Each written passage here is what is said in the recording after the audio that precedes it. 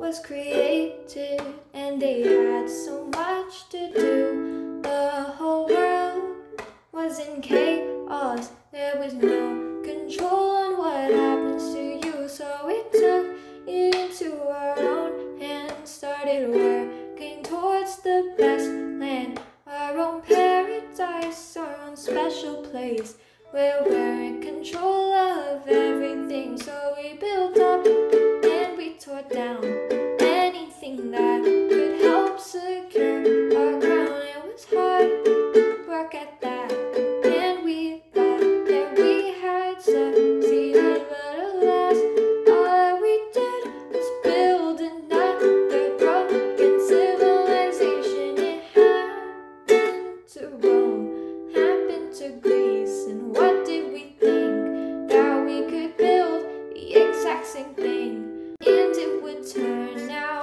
differently. Maybe if we make some minor adjustments, and we wouldn't fall into distraction. But we're trusting a flying machine that is doomed to fail and is only falling away.